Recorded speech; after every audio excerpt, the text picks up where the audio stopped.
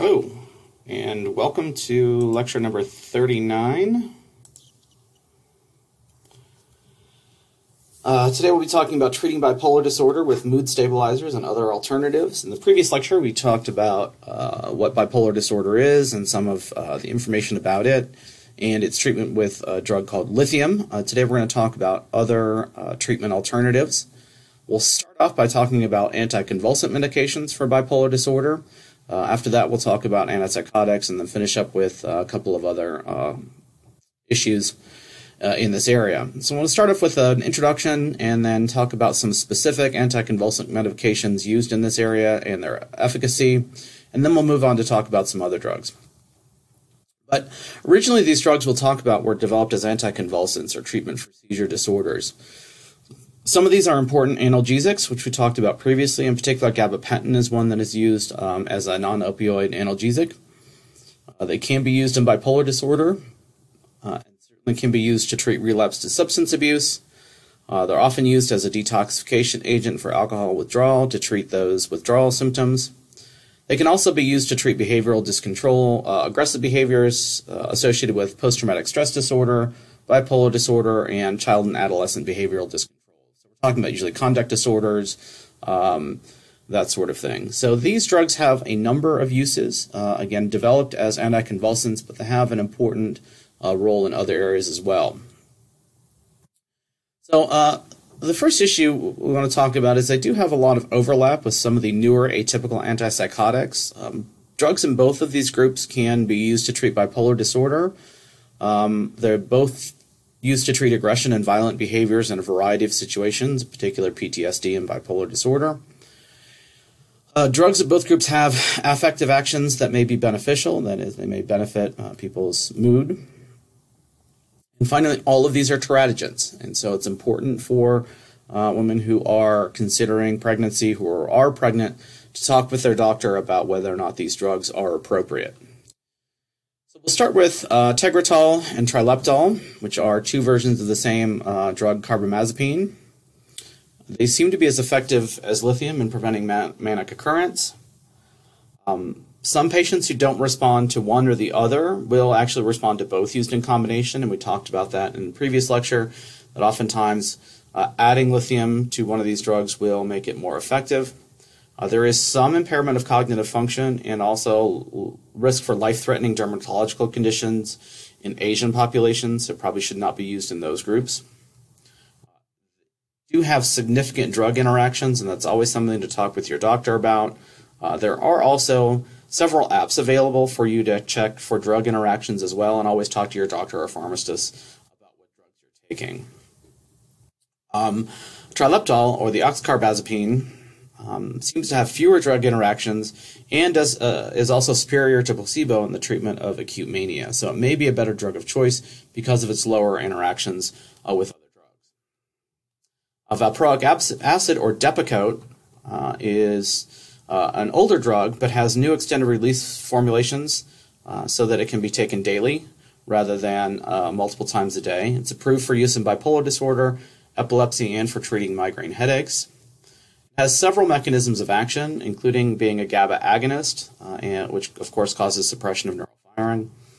Seems to be effective for treatment of acute mania, schizoaffective disorder, and rapid cycling bipolar disorder, which is oftentimes very difficult to treat. Side effects include gastrointestinal upset, some sedation. People may also get a hand tremor and can be associated with hair loss. These are obviously side effects that can be troublesome to people, and so it's something to monitor in patients. There are a couple of black box warnings on this particular drug. The first is it can be hepatotoxic, that is, it can cause damage to the liver. So individuals on this drug should certainly either limit or completely eliminate alcohol altogether and other hepatotoxic drugs such as Tylenol. There is also a risk for pancreatitis with this particular drug. Again, reducing or eliminating alcohol intake can be effective in treating that as well. So Lamotrigine, or Lamictal, has been approved and apparently highly effective in long-term maintenance of bipolar I disorder. Its mechanism of action is a blockade of voltage-gated sodium channels, That, of course, will reduce action potentials and reduce neural firing. It's rapidly absorbed. Its peak plasma concentration is in 1 to 5 hours and has about a 26-hour half-life, so we'll reach steady state in about 6 days. What's interesting about this is it can actually improve cognitive functioning in patients, and if a patient is having difficulty with their cognitive functioning because of their bipolar disorder, this may be a good drug of choice because it makes it more likely that they will actually stay on this particular drug. Gabapentin and pregabalin, or Lyrica, which is easier to say, are both drugs that are effective in treating neuropathic pain. They're not as effective in treating bipolar disorder, so probably not useful in this particular area. They do have great pharmacokinetic profiles, have few drug interactions. Lyrica is a related but more potent version of gabapentin, and so it is more useful, or certainly a more powerful version of dealing with that neuropathic pain. And so if you're somebody who suffers from peripheral neuropathy, that may be a drug for you to think about. Topamax is not supported as a treatment for bipolar disorder. It's primarily used to prevent relapse to drinking in treating alcoholics. It appears to be a GABA agonist. However, it can cause serious cognitive disruption, in particular aphasia, which is difficulty in word finding. So aphasias are generally referred to as a class of language disorders. In this particular case, difficulty finding words. So that can be very disruptive for individuals. So, weird going on here. Anyway, all second-generation antipsychotics are approved for treating mania and bipolar disorder. So we're going to talk now about some of these atypical antipsychotics and their efficacy. Risperidone is effective in maintaining remission from symptoms. Olanzapine is particularly effective for bipolar depression. Unfortunately, movement disorders are more likely to be a side effect of antipsychotics in bipolar disorder patients, and so that should be monitored very closely. Finally, there is a new drug called Symbyax, which is a combination of olanzapine and fluoxetine, which is an antidepressant. Its efficacy has been established in 2 8-week trials in bipolar 1 and depressed patients, and is better than olanzapine monotherapy and placebo. Those are probably manufacturer trials, so take with a grain of salt, but it's certainly something to consider if it's something you are struggling with. So this may be a combination drug for some people. So it's something to consider or talk to your doctor about. So the last couple areas I want to talk about are interesting and important tidbits. The first is about omega-3 fatty acids for bipolar disorder. What's interesting is we see a lower incidence of bipolar disorders in countries with high fish intake. And obviously there are a number of confounding factors, but it's an important note. And in this study, 30 patients were followed for 4 months in taking omega-3 fatty acids, and the results were pretty impressive regardless of whether patients were or were not taking other bipolar medications. And so adding an omega-3 fatty acid to your sort of diet is pretty easy. You want to find a good quality omega-3 fatty acid for you to take.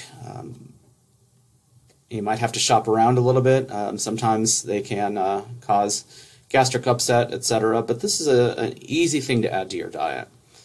We do know that omega-3s have been associated with neural health.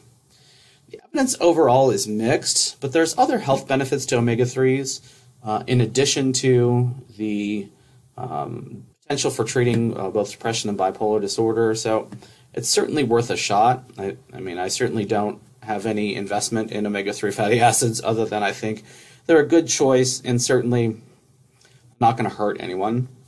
And there is evidence that they can do things like reduce some cholesterol levels and other blood values. So it's worth giving it a shot. Certainly increasing your fish intake, obviously not fried fish. You want probably to increase your intake of certain fish. Oftentimes the best omega-3 fish is pretty oily, and so oftentimes people find it easier just to take those omega-3 pills. But something worth considering, certainly. Finally, psychotherapy and psychosocial treatments are an important part of treating bipolar disorder. Patients require social support via friends, family, and peers. Group psychotherapy can be very helpful in managing the disease and talking with other people in the same areas. And it's really critical. Bipolar disorder patients oftentimes need assistance for drug compliance and for recognizing side effects and recognizing perhaps when their symptoms have returned. Not everyone's as attuned to themselves as possible, particularly things like tremors, that sort of thing, or forgetfulness. Oftentimes we don't know that we're being forgetful. And so having somebody around to provide that social assistance is particularly important. And so I think that's something to keep in mind. All right, well, that wraps up our discussion of bipolar disorder. You want to be mindful, talk with your doctor about any of these treatments and whether or not they're something you should consider.